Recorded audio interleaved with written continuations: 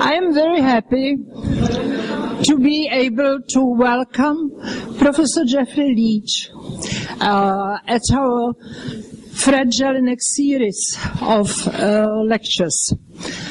I think I don't need to introduce him. Actually, this is the biggest ever audience we have had for FJelinekSeries of lectures. So I think this by itself indicates that Professor Jeffrey Leach is our most welcome guest, and that we are really happy that he could accept our invitation.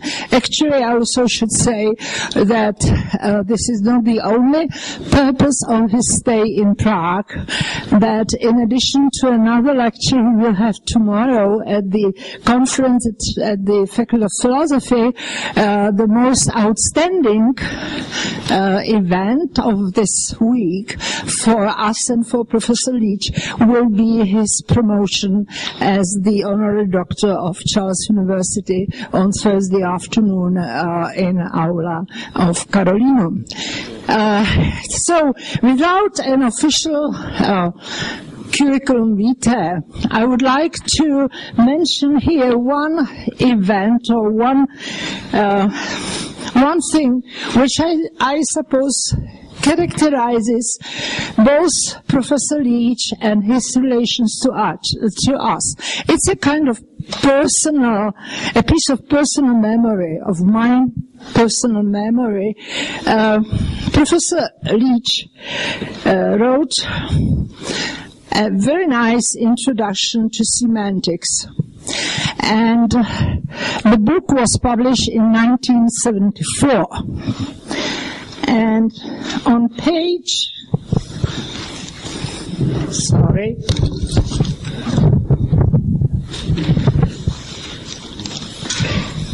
on page 59, there is an extract from newspapers, which is introduced by a small paragraph. It's a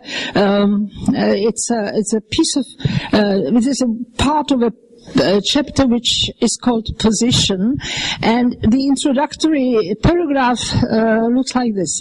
A more extensive illustration will be provided by the following paragraph from a leaflet dropped on Czechoslovakia by the Warsaw Pact authorities at the time of their military takeover of the country on August 21st, 1968. And there is a quotation from the leaflet.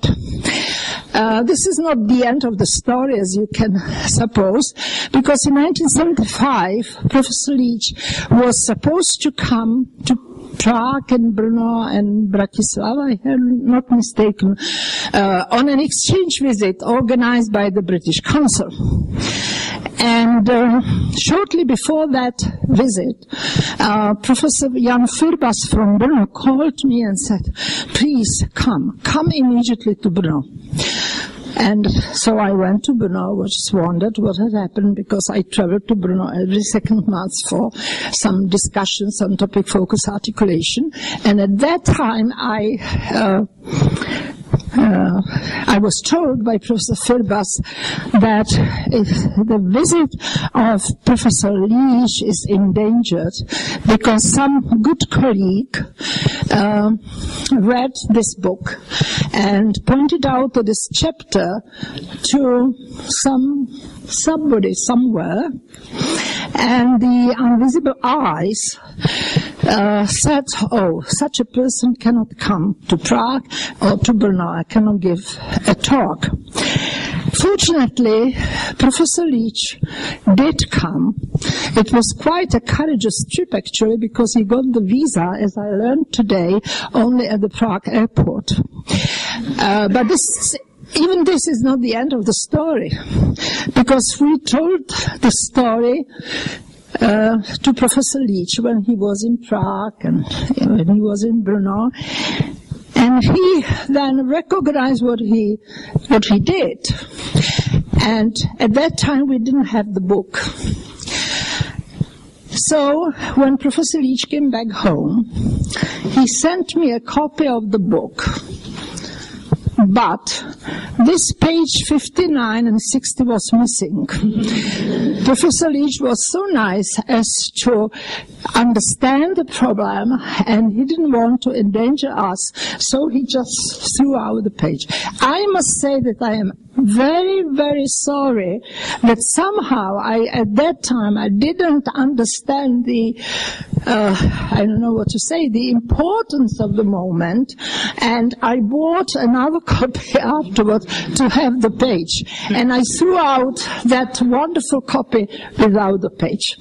So that's the end of the story. So I think this is a wonderful illustration, not to speak about other books we got from Professor Leach, this comprehensive grammar of English and quiet grammar of English, etc., etc. So our contexts are very long, very fruitful for us, and I'm really happy that Professor Leach is with us and will give us a talk.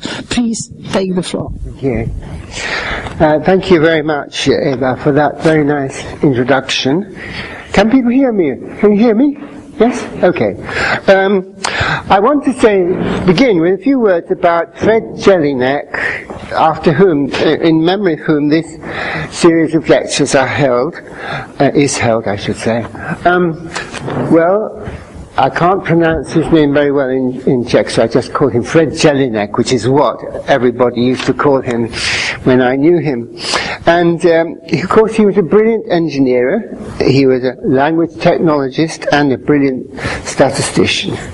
And I got to know and admire him in the later 1980s when he was at IBM's research center in New York State. In some ways, he was not an easy man to work with, but he made the decision to fund our research at Lancaster for 3 or 4 years, and for that I was very grateful indeed. We were building tree banks. Tree banks, I suppose you people in this institute know them very well, and from your own superb work in that field.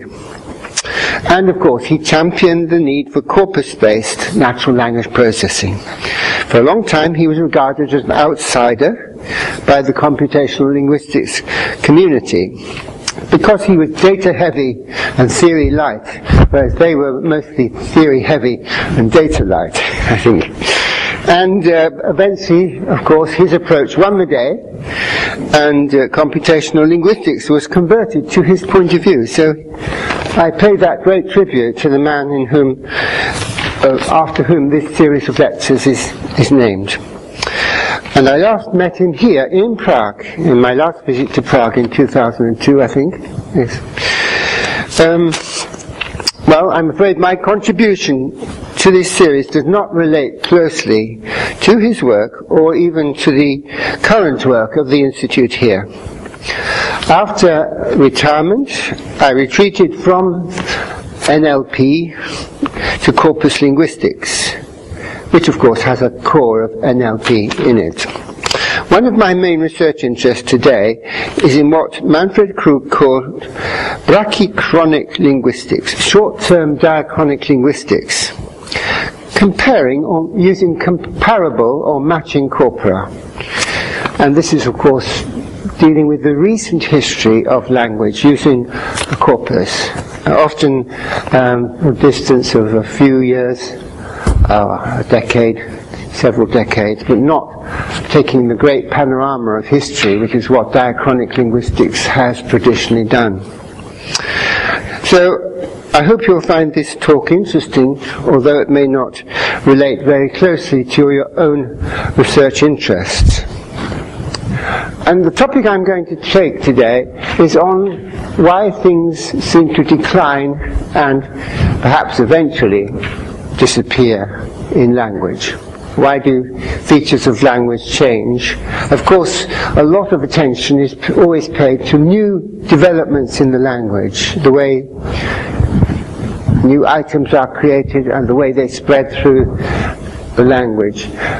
But very little attention has been given to the way things decline and perhaps disappear. So I want to have a look at those things, looking at the very relatively recent history of English.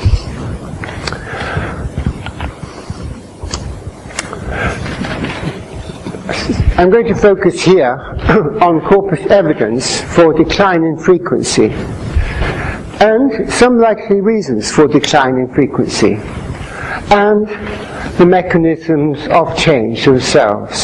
See what we can learn from using corpora for this purpose. I have a lot of acknowledgements to make to colleagues who have worked with me on this area of corpus linguistics in the last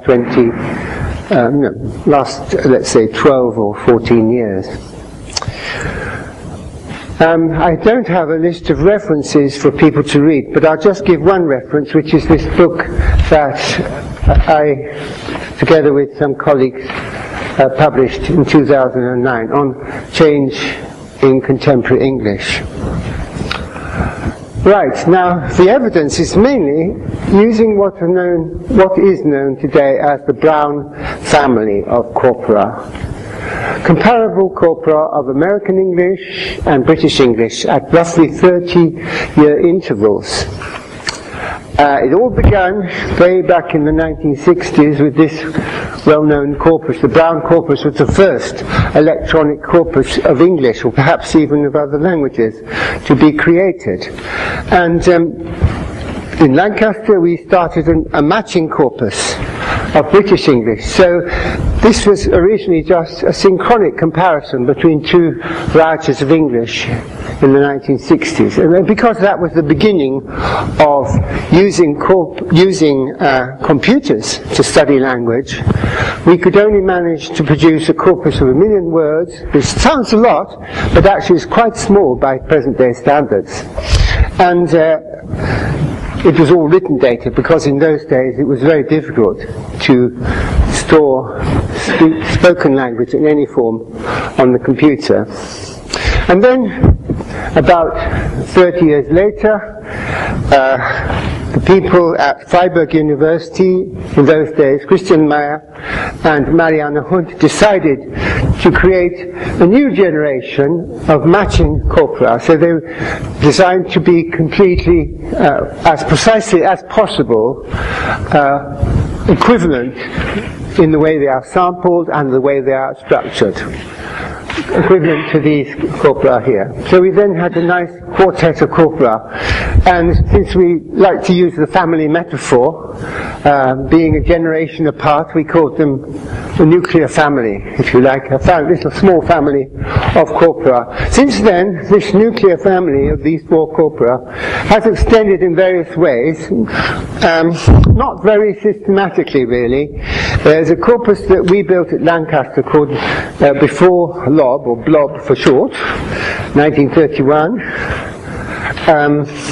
We even started one for 1901, and later on, these yellow corpora here, a colleague of mine, Paul Baker, at Lancaster, built those, but he used simply the web. He managed to collect a corpus which was in every respect similar, identical to these, except for the period of, in this case, 15 years later, using the web as a source of data. Now, there might be some questions about whether this is as closely comparable to the other corpora because of that fact that they were data collected from the web, which doesn't necessarily mean that they were in all senses equivalent. But we do find them, we haven't found any reason not to trust them as a good representation of the written language of that recent period. And then these green ones here, they are incomplete, but we managed to use this one a little bit because we can sample across the whole range of texts up to a third. We haven't got really more than a third that we can play with, but that's something that can usefully be used, even though the amount of data is rather small. And so this is what these corpora are made up of. We tend to divide them into 15 genre categories. There are 500 text samples, 15 genre categories, and 4 subcorpora, as we call them. For most purposes, we don't really want to go to a more delicate stage of genre categories. We just talk about verse, general prose, which is non-fiction prose writing, learned or academic, and fiction. So those are the main categories. Fairly broad range of written language. And so we try to use these as representative in some sense of the written English language of their period. Of course, it will be the standard language because they are written form, and in fact they are published materials. So in that sense, they are only dealing with written standard English.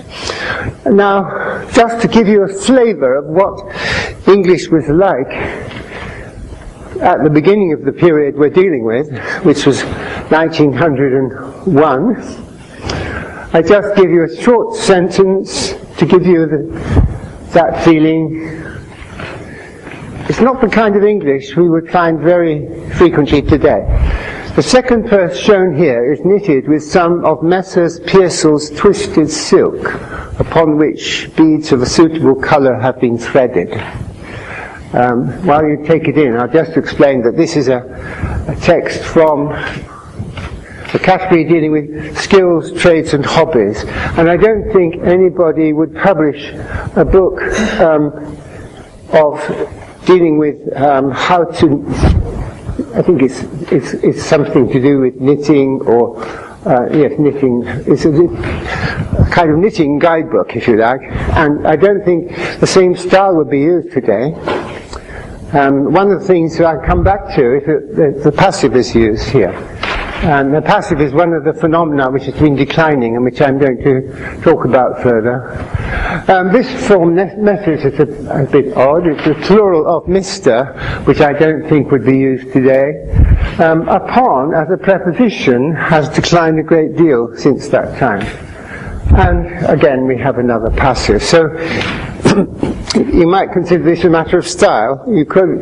I can't point to any features of syntax there which do not exist today. But nevertheless, the character of the English language has changed considerably over that 100 years. And we're interested in studying it then, primarily in terms of loss of frequency. That's what I'm looking at today.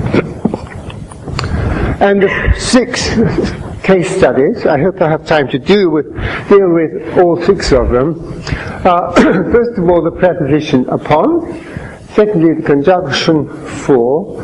Thirdly, the passive voice. Fourthly, WH relative clauses. Fifthly, modal auxiliaries. And sixthly, prepositional phrases. Have a look at these.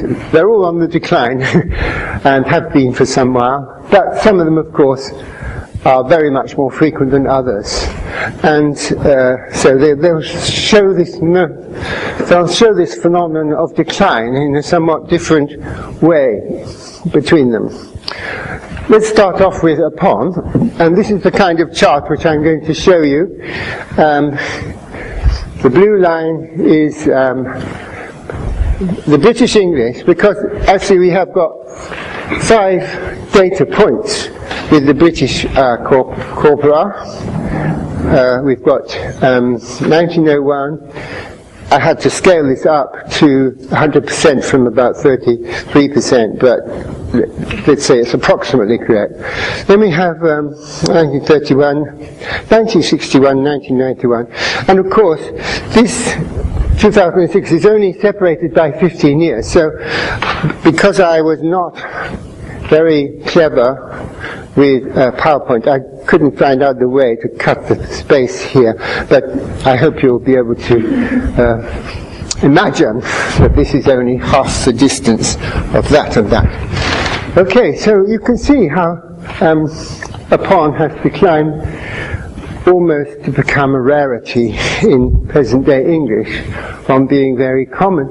This figure simply tells us the number of occurrences per million words. So it's a rough and ready measure, really, of the extent to which these words are, this particular word is used in the present and in the recent past.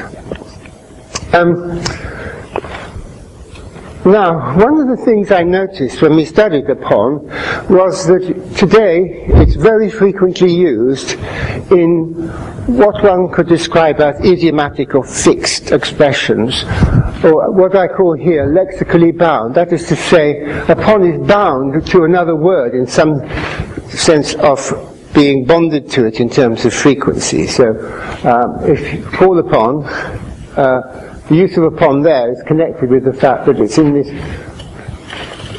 prepositional verb construction, to call upon. And similarly here, decided upon, the verb goes with the preposition. It's also possible to say call on and decide on, but somehow the preference is to use upon in these fixed expressions. And you notice again with impact upon. And of course, you take these are very much at the fixed end of the scale, the fixed expressions where it's very difficult to use the simpler preposition on. Once on a time doesn't occur, I think. And Stratford upon Avon, again, is conventional because it's in the name of the place. There are also lexically free uses, as I would call them, where the use of upon doesn't seem to be connected with any particular fixed expression. We have example here, upon this point the British policy has never altered. Okay, so when I plotted the frequency of upon, here we're talking from 1931 to 2006, and this is British English. When I plotted this, and I also plotted the number of lexically bound uses, you'll see that there's a large predominance of the lexically bound uses. And on the whole, that proportion of lexically bound uses increased. The lexically free ones are just the ones in this short, this narrow gap here. So one theory is that when linguistic forms decline, it's because they get more and more restricted to fixed expressions. In some sense, they become lexically governed rather than syntactically governed. Well, I thought that was a very good argument until I found that here there's a slight increase in the amount of proportion of lexically bound forms in 2006. So that was a pity from my point of view. Okay, so that's one idea.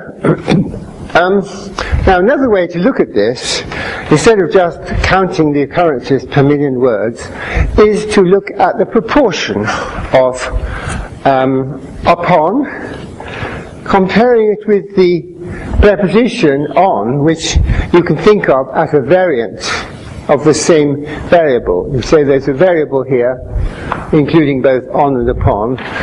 Upon is perhaps a more formal and weighty preposition, but in general you can substitute one for the other without too much difficulty.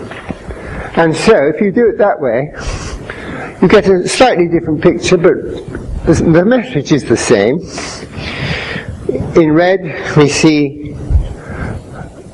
100, this is the proportion of upons, over 10% in 1931, but very much lower than 5% in 2006. So in that sense, upon can be clearly seen to be on the decline compared with its alternate form of on. And on, as we see, actually increases in frequency, and that also is in a sense shown by this diagram. Now I'm going to another word for, which of course is frequently used as a preposition in English, but in this case we're looking at for as a conjunction. And two examples here. This is from Loeb, which is 1931. A proprietary remedy should be used, for this is better than any homemade one. For here is a conjunction subordinating, normally considered a subordinating conjunction, but its status as a subordinator is somewhat unclear because it can only follow the matrix clause. You couldn't, for example, begin this first sentence with for. For, this is better than any homemade one. But on the other hand, if you use because as an alternative causative conjunction, then you could begin the sentence with because. With this one, this is rather interesting, for seems to have become more independent, as if it can introduce a new sentence. As in this example, for how is the good citizen to be defined, blah, blah, blah. Okay. And this shows that for has been moving more to paratactic rather than hypertactic linkage. So, in that sense, it's a somewhat unusual subordinator or subordinating conjunction. And here's a picture of the way for has declined from 1931 onwards, right the way down here. This is British English, and for American English we don't have the earlier corpora yet, so we can only measure the decline over this last 50 years or so, but nevertheless you can see the picture is very clear. That decline is taking place, and it's taken place very steeply indeed, in almost getting to the stage where for is an archaism perhaps. It's so, its use is so limited.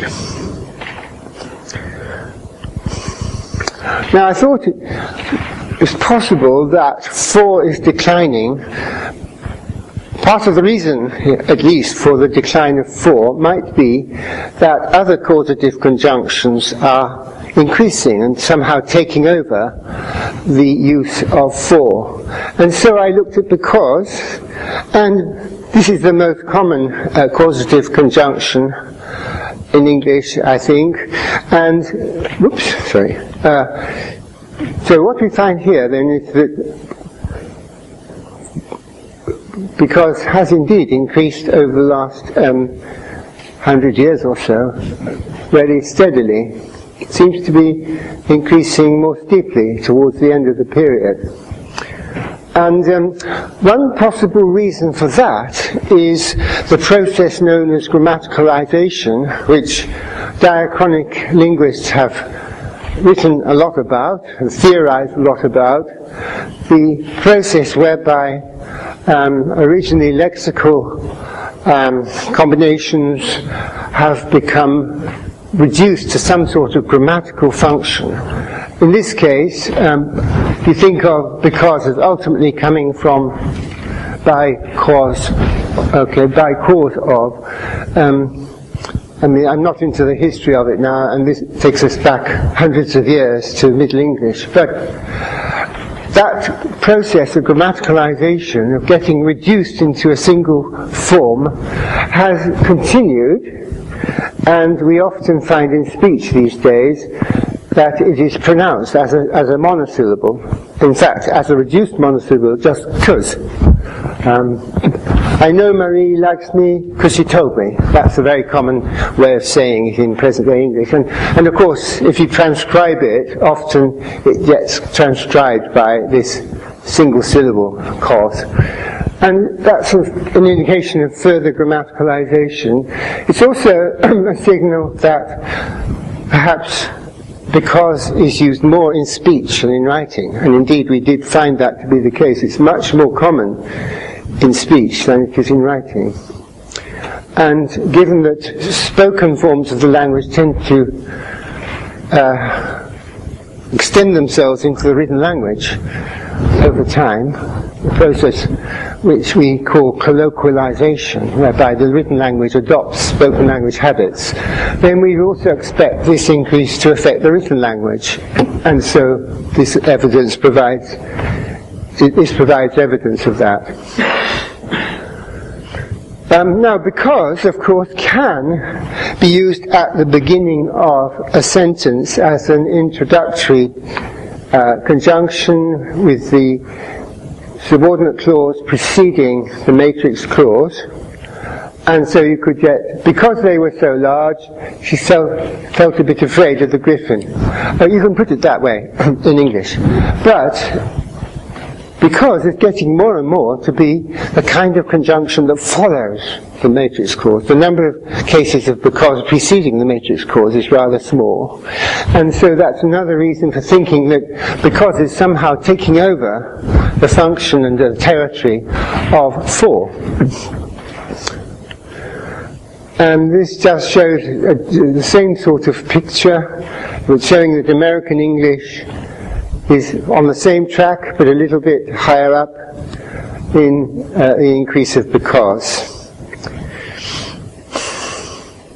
Again, we only have got the 3 data points for American English, so we don't quite know what the picture was before that. But we very often find that American English is somehow leading the way. Somehow the British English is following the same track, but somewhat behind the American tendency. If you like, we are more conservative in the old country.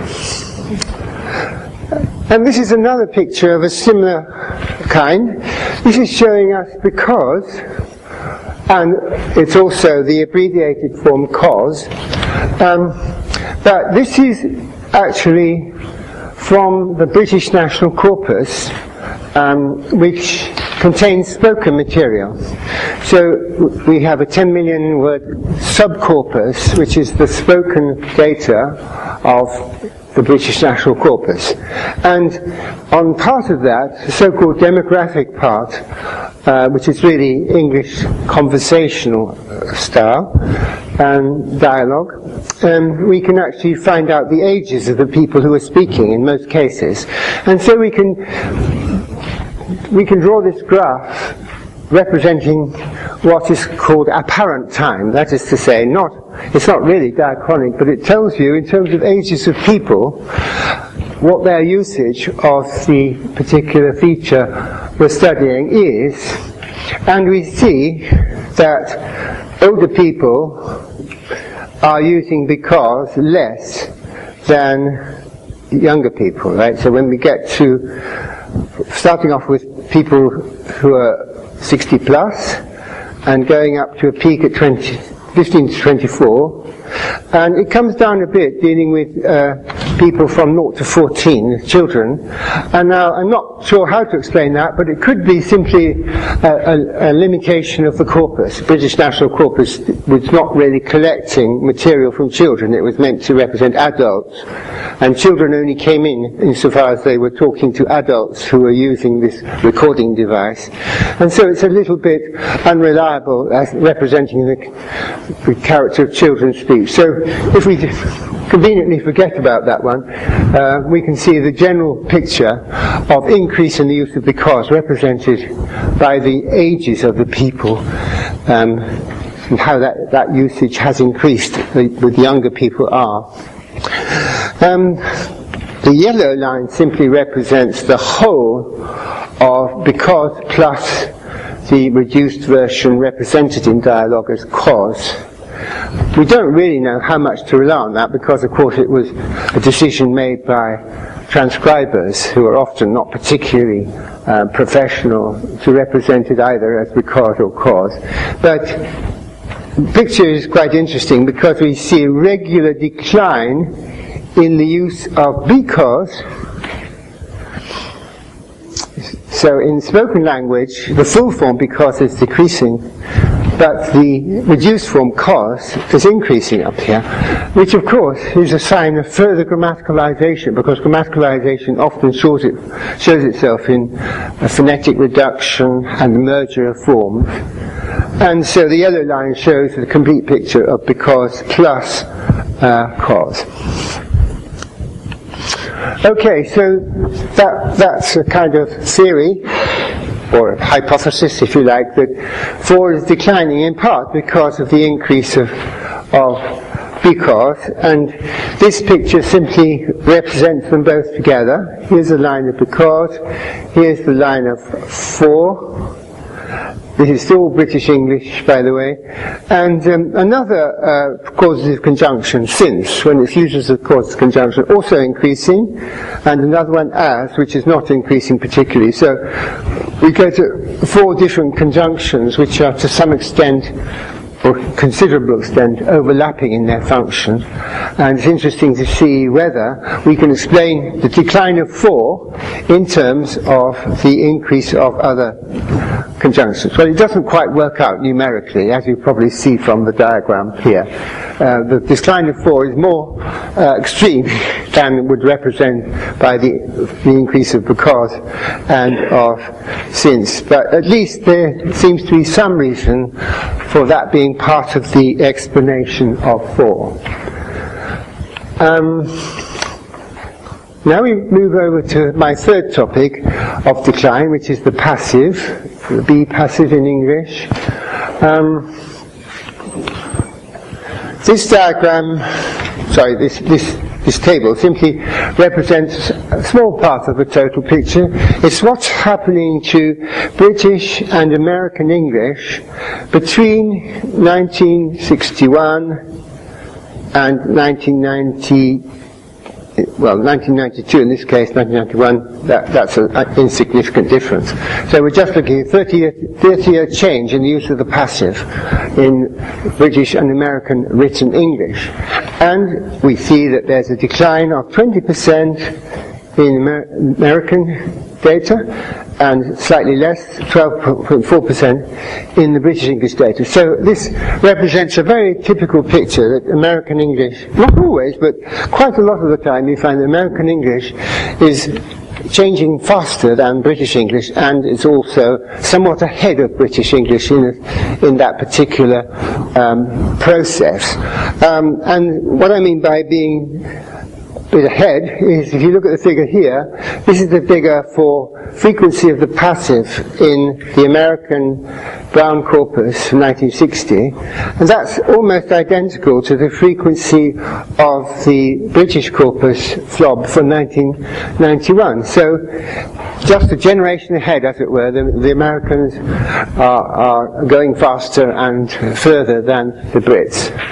Be interesting to look at the bigger picture. So I move to the bigger picture now, and so we see the decline. We can trace it back to 1931 and up to 2006. If we remember that this is not a true representation of 15 years, actually we would see a sharper decline here than the diagram actually shows.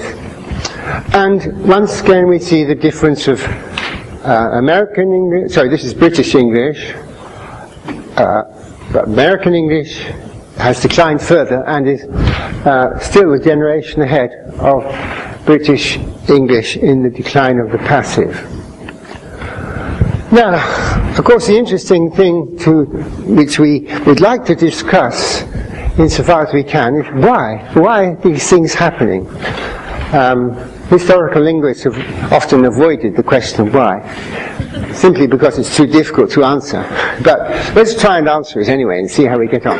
One of them I've already mentioned, one type of explanation.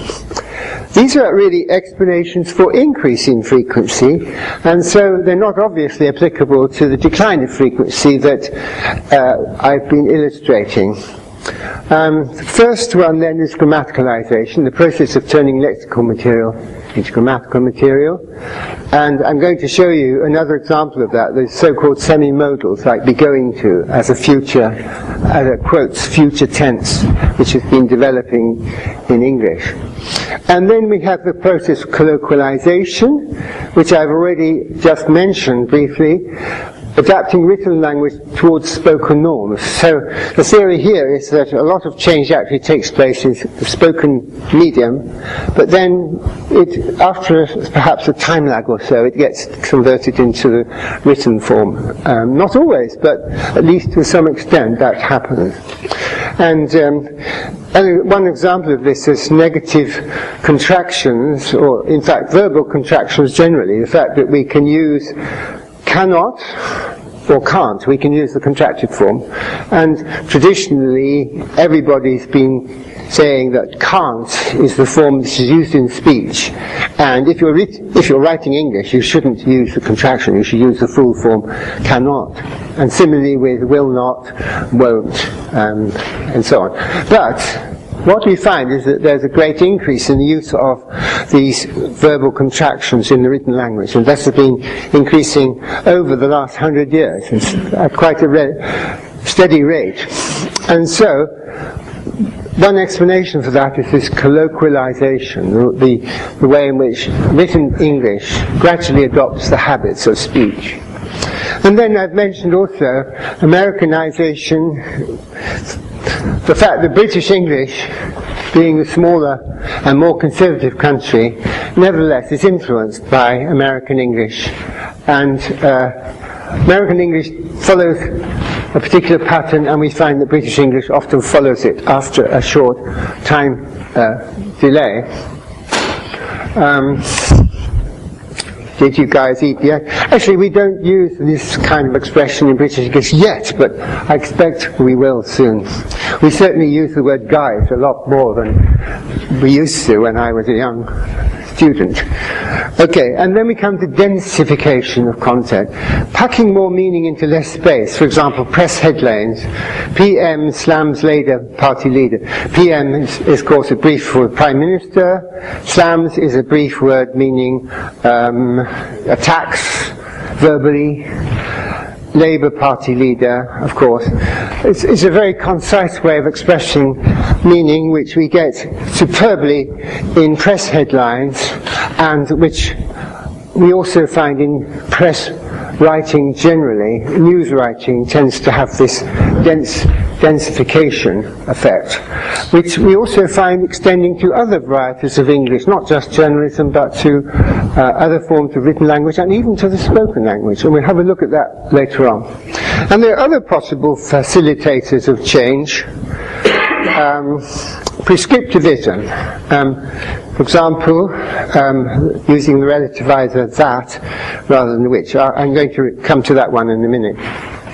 And democratization, for example, we no longer make such use of Mr. and Mrs. Miss.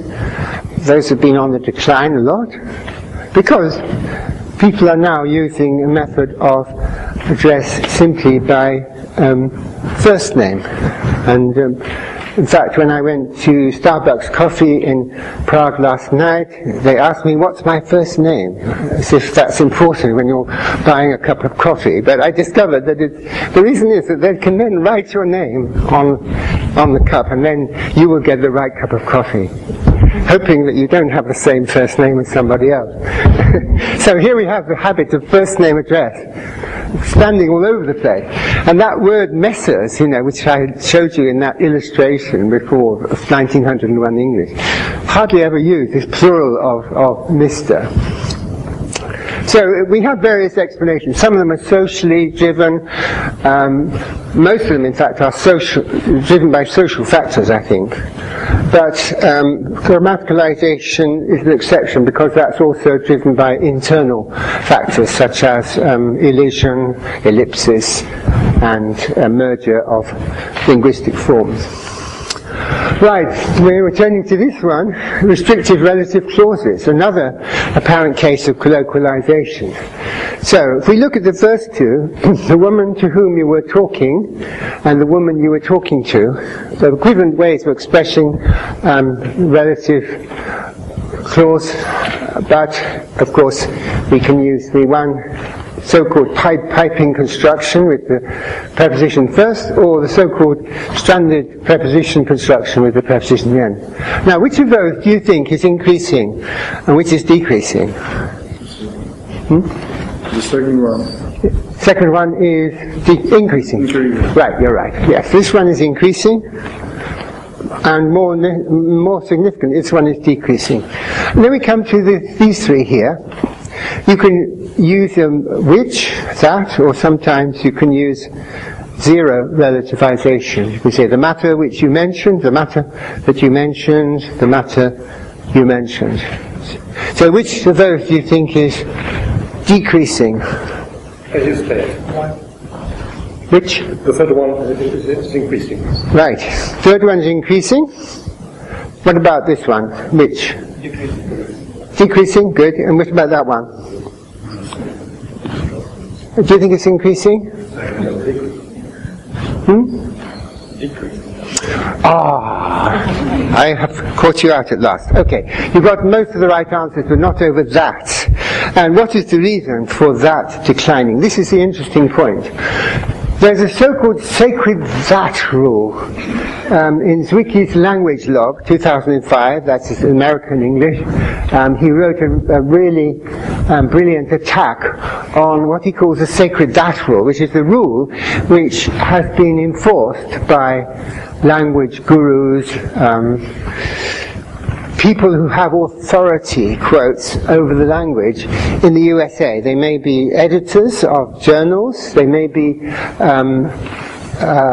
teachers of freshman English in colleges, there might be people who write articles in newspapers about how to use your language. But these people collectively have enforced this so-called sacred that rule, which says, in a restrictive relative clause, thou shalt not use which, thou shalt use that. And you find that if you use modern word processors, word for Windows, that sort of thing, they often tell you, do you really want to use which? Oh no, you shouldn't use which, you should use that. And so, we see the decline of which. This is looking at which. And we see the decline in British English. American English, we only have the 3 data points, but we see the same trend. And of course, American English is further ahead in this decline than British English. But there's a strange kind of figuration. It looks like a pair of nutcrackers or something, this lozenge-shaped pattern here. And that is interesting because I think that shows real American influence, because American English really felt the force of this decline in the period 1961, 1990. British English, not particularly influenced, but certainly it was influenced.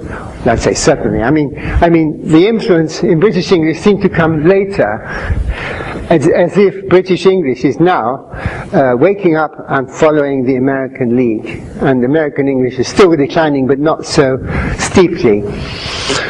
And the reverse of that picture is found with that as a relative, right? The matter that you mentioned. We see American English is far ahead in the frequency of that as relativizer, and it was particularly steep in 1961 to 1991, but still continuing. And British English not very noticeably increasing at all until the period after 1991. So again, after a time lapse, the British English follows the American lead. Now, not my last topic, but about time. 5 to 10 minutes. 5 to 10 minutes, okay. I'll try and cover the last 2 topics rather quickly. Declining frequency of modals and the growing frequency of semimodals. Here I've compressed 2 trends in one diagram. I'm showing you here a declining frequency of modal auxiliaries, by which I mean the central class of modal auxiliaries in English: will, would, can, could, may, might, shall, should, and must, and ought to as well. They have declined particularly since about 1960s. And there's another class of verbal constructions which have modal function, but they are increasing, at least rather slowly, and I call those semimodals. Other people have used different terms, like Krug called them emergent modals. It's a slightly different class. They're not very well defined. I think the British English modal class is well defined, but the semimodals not so well defined. I just choose 9 different semimodals here. And, well, you see, British and American English are more or less the same there. But in this one, again, you see the familiar pattern of American modals declining faster and further ahead in that pattern than British English. I here use the corpus of Mark Davis. I don't know if any of you looked at this corpus of Mark Davis's called COHA, Corpus of Historic American English, an enormous corpus which you can consult online in his on his website at Brigham Young University. And here we find the same pattern. Actually, the decline only really seems to have set in later in the 20th century. But that's American English. And if we look at particular, these are in British English actually, particular modals, we have will, may, must, shall, just examples. These are modals which have been declining particularly fast compared with others. Some others are remaining more or less the same. And I won't spend much time on this, but particular reasons why we might say these are declining, particular modals which are declining, like needn't. He needn't have worried. You ought to remember. We shall demonstrate. And one of the reasons is that there's so little you can do. They are so inflexible. There's just one form you can use. And they're almost like an invariable particle. You know. And you can't use them as a finite verb anymore. And shall also has another symptom of this decline, which is that it can only occur in limited contexts, like the use of shall as with first-person subjects, and also with third-person subjects, but only in rather legalistic contexts, in different types of texts. So these are only found in particular parts of the corpora I'm concerned with. Right, so if we take must as a particular example, must has been declining very steeply, and again we see that American English is ahead of British English. But, sorry, this is need. Going on to need to. Now this is a very different case, because need to is a finite verb construction. It's one of what I call the semi-modals rather than of the pure modals. And we also have to and need to. In a way, these are apparently taking over many of the functions which used to be earlier conveyed by must. I'm not saying must is dead or anything like that, but must is gradually being superseded, I would suggest, by forms like have to and need to. Have to goes up like this in British English and then comes down a bit, which is quite an interesting thing, maybe a challenge to explain. One possible explanation, because have to on the whole has increased enormously over the last 70 or 80 or 100 years, but maybe it's coming down now because of the increase of need to. This is the one down here. Need to is increasing such a lot, and maybe in that sense it's competing with have to as another way of expressing obligation or necessity in present-day English. Okay, I won't spend any more time on this, but just say it's very difficult to find data which can do similar comparisons with spoken language, but there is the diachronic corpus of present-day spoken English, of British English that is to say, which was created at the Survey of English Usage in London under Professor Quirk originally, and then by Sidney Greenbaum, and then by Baz Art, present-day successor to Quirk. And they have produced this diachronic corpus, not enormously large, but it's of spoken language, which is difficult to find any other data of the same kind. There's no American corpus that can do the same thing. All I show you here is that between the 1960s and 1990s, we have decline of modals, and the rise of semi-modals is much more commensurate with the decline of regular modals than you will find in the written language. In the written language we found that the semi-modals were only increasing slightly, whereas the modals were declining quite significantly. But here we find similar amount of change. And so probably in speech then, the semi-modals are taking a much more significant part in the expression modality than was true of in the written language. Right, I think it's time for me to stop, because if I spend time on densification, we won't have time. So I want to just briefly describe what happens here. We've got increasing density of nouns.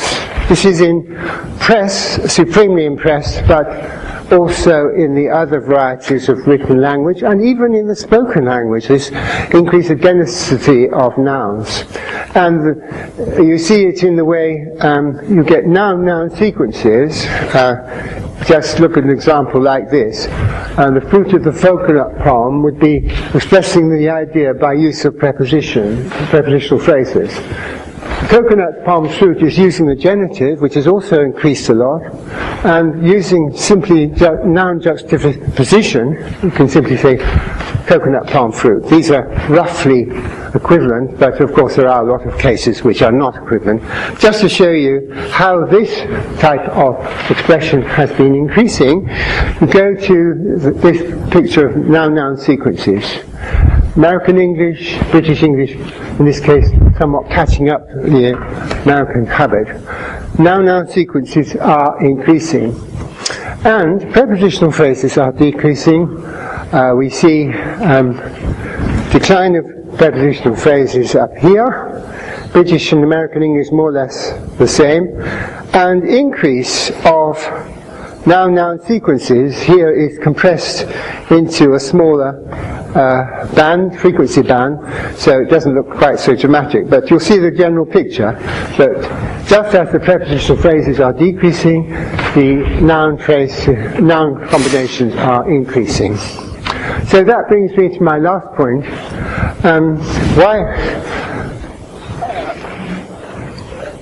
The evidence considered today is consistent with the assumption that the declining use of linguistic forms is simply the negative side of processes which lead to the increasing use elsewhere in the language. The positive determinants of change, such as grammaticalization and colloquialization, are explanations for positive change, which indirectly may provide explanations for negative change. That's my conclusion. Thank you.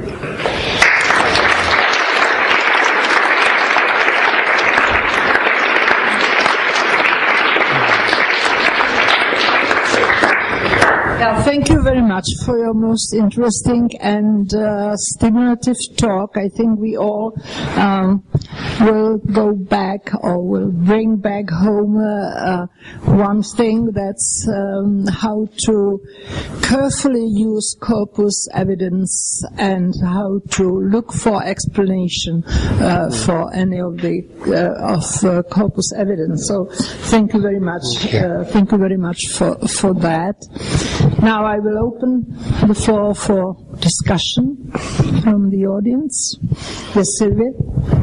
Do you think that the present-day English is that we non-native speakers contribute to the changes of the present-day English by the vast amounts of texts we are forced to produce in English?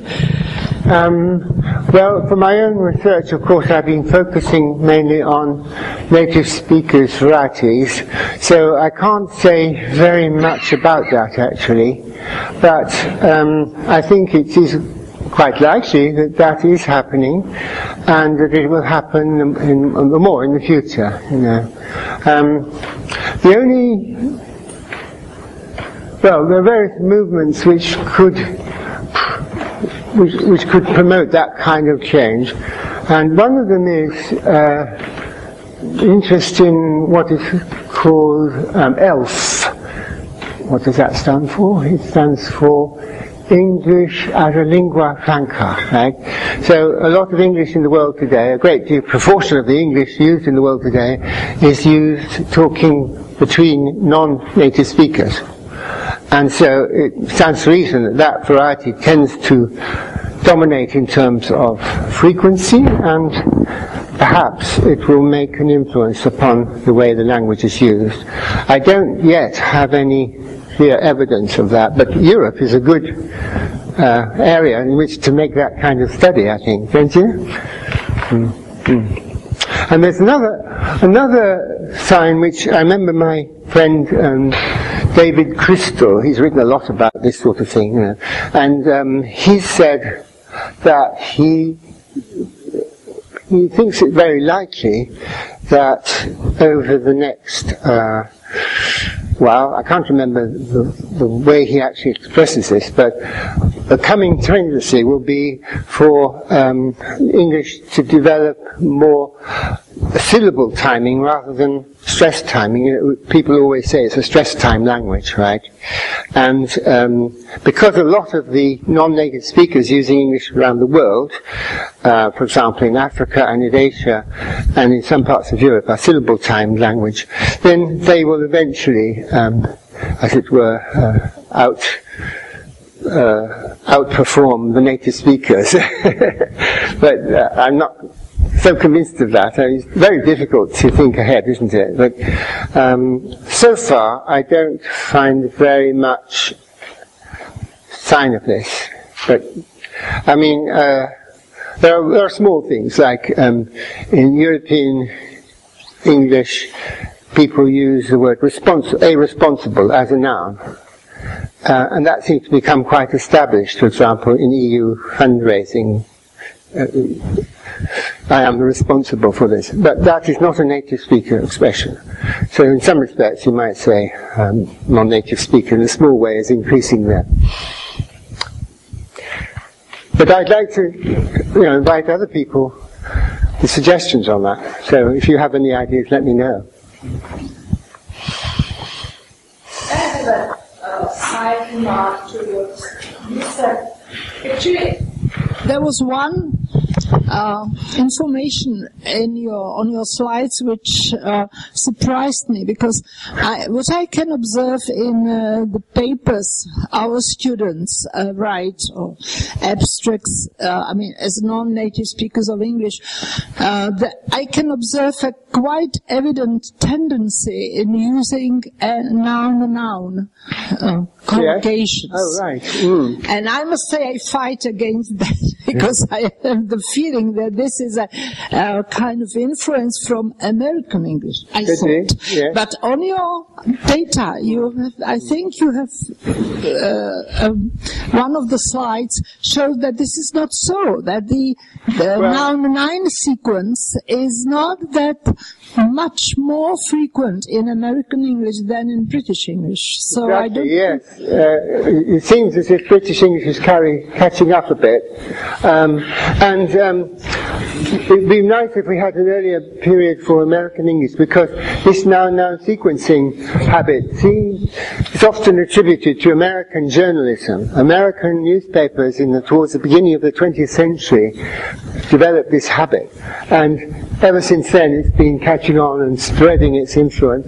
But another corpus linguist, Douglas Biber, written about this, and he says that there's a cut-off point, what's the word, a kind of ceiling at which it's no longer functionally appropriate to increase noun-noun sequences, because you're fighting, there are two forces actually. One of them is what I call densification, and the other one is colloquialization, which is to make it more like speech. Now in speech, this densification is counterproductive. You cannot express your meanings in a way that other people can easily decode.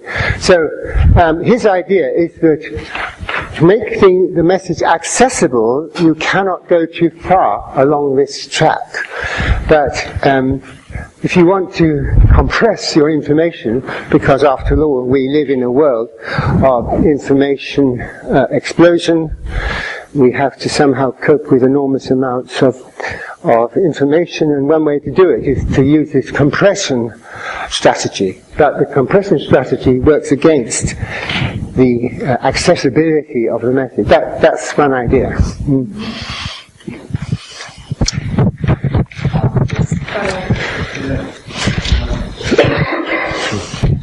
In one of your slides, you actually showed that the rate of disappearance of modals is faster than the rise of semi-modals. Does that mean that actually expressing modality in this way is decreasing in English? This is one question, and something that has something to do with it, maybe has something to do with it.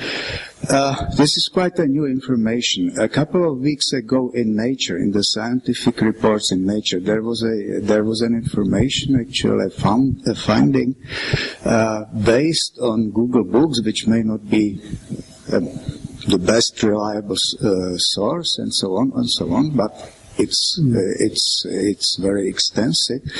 The finding was that the rate at which words are disappearing from English is consistently increasing, while the rate at which new words are introduced into English is consistently decreasing, which means that our language would be poorer and poorer and poorer. So I don't know whether this has something to do with it. I don't know. They did not draw any conclusions based on these findings, but it's a very interesting trend that, according to them, lasts from the 19th century up to now.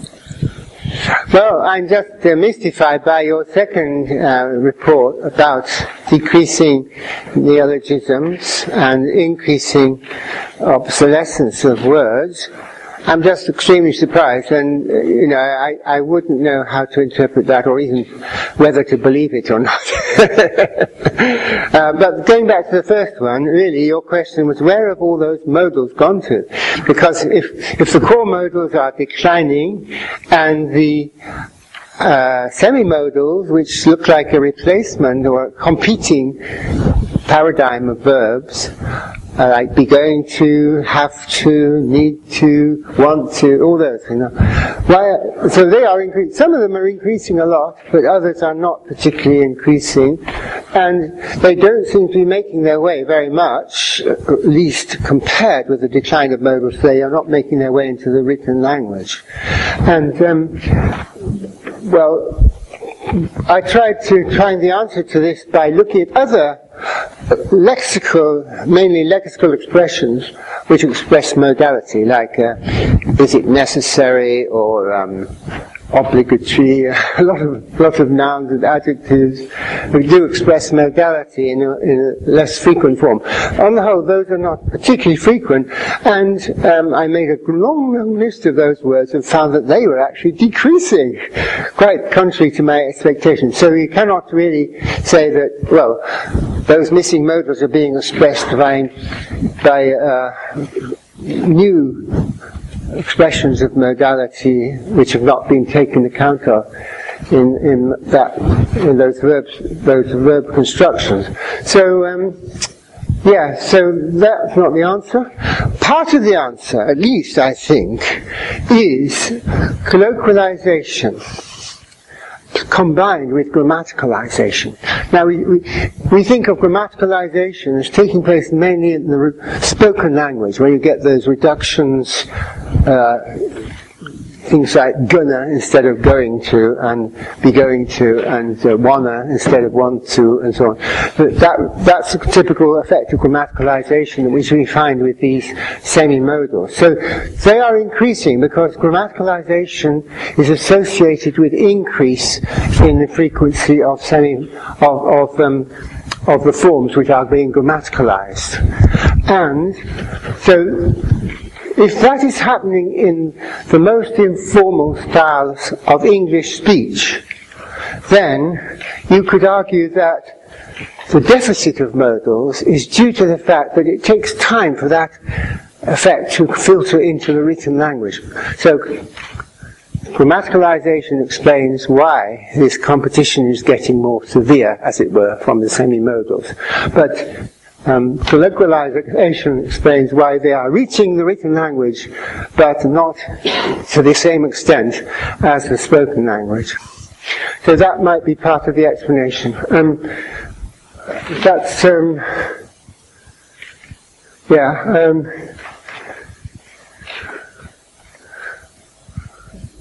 Yes, I've just mentioned in this connection that I made a study of two very large, I say very large, but mediumly large corpora of spoken English. One of them is the spoken part of the British National Corpus, BNC. The other part is the Longman corpus of spoken American English, which is roughly comparable to the British corpus, collected under the same circumstances. By comparing those, I found that in that most conversational and extemporary style of English, the semi-modals were very, very much more frequent than in the other corpora that we looked at. So the growth of be going to, want to, and, if you like, gonna, wanna, gotta, have to, all those forms are increasing enormously in American conversation, such that they are very frequent. We can't tell whether they've increased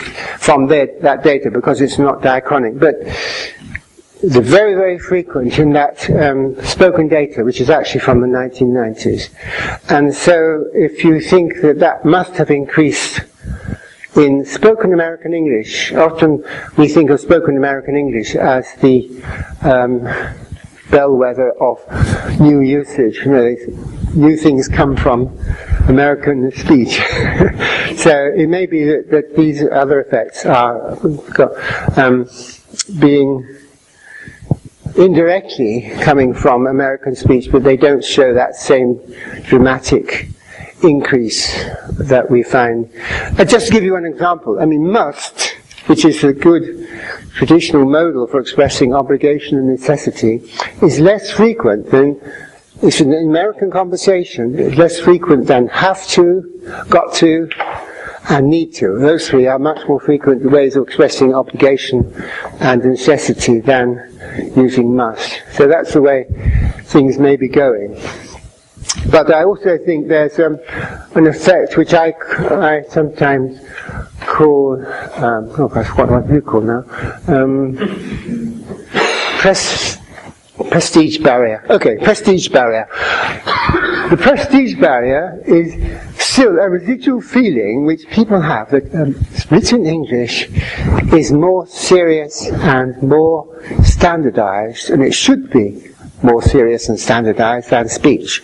So a lot of the forms which occur in speech do not easily get transferred to written medium. A classic example is the verb get, which probably everybody who's gone through an English education has been told, don't use get in the written form. It's somehow reserved for speech. It's felt not to be serious. It's too colloquial to come into written medium. And that might be also true of gotta, because that comes from get or so.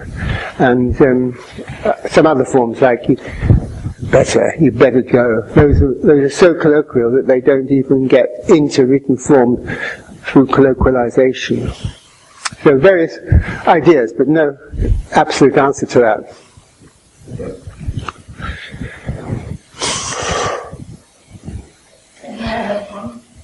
Question, which concerns the causative conjunctions. Yeah. Have you, the data you have given us seem not to be dependent on the position of these connectors in the sentence. And when I started to learn English, I was instructed not to use because at the beginning of the sentence. Oh, really? Yes. I'm sorry. now I can see it in texts which I read, but still, it just when I saw all these four possibilities, because scenes as four, I mean, are the frequencies relative to the positions, or does it mean that, for instance, because disappears or stays stable and scenes is also used within a clause or something like that? Well, as far as I remember now, this represented only because following the matrix clause. I think that was true. Because otherwise it wouldn't be equivalent to, it would be a different function from 4, you see, because it can't begin 4. And I think that's true also of these. So I don't think I included those initial clauses. But I think that rule of yours is interesting. Don't begin a sentence with because. Because I think that the reason for that is that in spoken language we often begin as if a new sentence, even a new utterance, with because. You say, get me a cup of tea, because I'm thirsty, you know. And because it begins almost like a new sentence. And that, of course, is not considered to be good written English, to begin a sentence, which is actually, the whole sentence consists of a because clause. There's no main clause. That's considered to be wrong in written language. So that might be that's the reason for that rule. I've heard that rule being used in English education, and I think it's because people in speech actually do use because, like, well, I call it hypertactic. It's obviously linked to the preceding context, but you begin as if a new utterance with because. There are no experts in discourse annotation among us here, but I remember we had a workshop in Philadelphia just a week ago with people who annotate discourse connectives or connectors like Joshi, Bonneville, and others. And I think they also have a very, very low frequency of because at the beginning of the sentence. I mean, of the sentence as such, only at the beginning of a clause, which is inside a compound sentence. So, I mean, I took that observation which they had as a kind of support of my teachers, who taught me not to use because at the beginning of the sentence. Well, I said that because I believe, has become more paratactic link rather than hypotactic link. That's the difference, really.